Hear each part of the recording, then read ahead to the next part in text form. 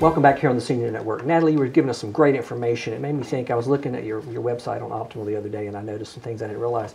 You guys actually, if someone comes to you and needing hearing aid, or they want to be evaluated, and they decide to move forward, you have actually a trial period that you let them use that, right? Absolutely. I think, you know, it's important for people to find the right fit for them when it comes to hearing aids. And so we do offer a 30-day trial period. I always tell patients 30-ish days. Yeah. You know, if you're on the fence, that's something that we can change or adapt. I'm extending a trial period right now because of Hurricane Dorian. Yeah. You know, yeah. People need time. Hearing aids aren't one and done. You need time for your brain to adapt to them.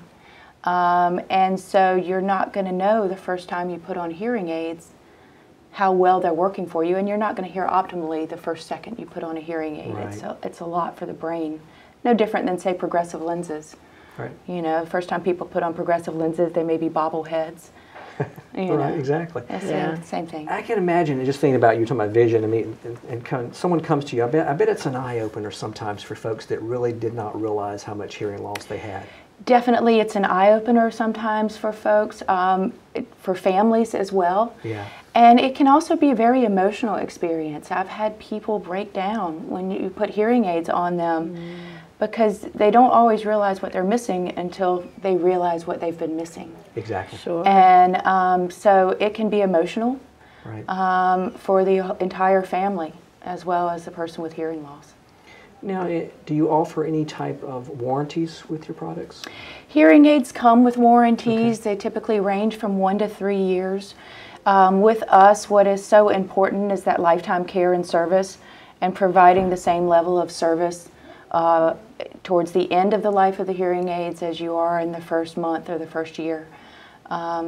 Hearing aids require routine care and maintenance. Sure. There's earwax and skin cells and dandruff and pollen in the air, and all of these things affect the performance of hearing aids. Very good information. Darlene. Yes. I ran into one of your volunteers yesterday. It made me think about that organization, and just intrigues me. It's amazing that you guys have put together out there. We have so many volunteers, and they, you know, I hear from people all the time, I don't think I could volunteer for hospice. That seems very depressing. Yeah. But they get involved in other ways. They work in the office, they help with events, they do the pet therapy. You know, we just have so many programs, and the volunteers give so much time to us. We are really lucky. I would imagine that's rewarding. Oh, yeah. Oh, yeah. Yeah, if you could do it, it would be, definitely. Yeah, we have vigil volunteers who will sit with a patient, so, you know, kind of no patient has to go alone. Yeah. Sure. And so they'll sit and do shifts. So important. Yeah, it's pretty amazing, you know. Do your volunteers actually kind of help provide the care, too?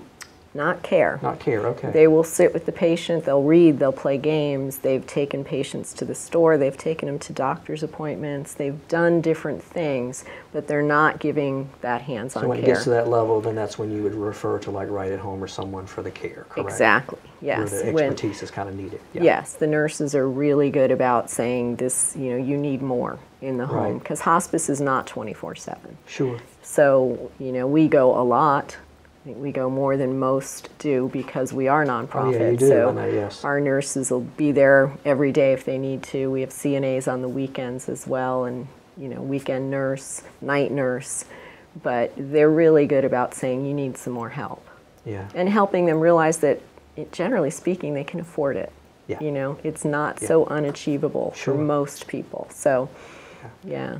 Great information. Natalie, I know we talked about it, but for the viewers that may not have seen that, tell us a little bit about the areas that you actually service as far as the Optimal Hearing Center here. Mm-hmm. We are family owned and operated primarily through Georgia, South Carolina, expanding into Florida. Okay. I have my main office is in Bluffton. I'm there 4 days a week. And then I go to Hilton Head 1 day a week every Thursday, just for people who don't want to cross the bridge. Great. And then we've also got offices in Savannah and surrounding area as well. So we're expanding, and we've got offices in Charleston.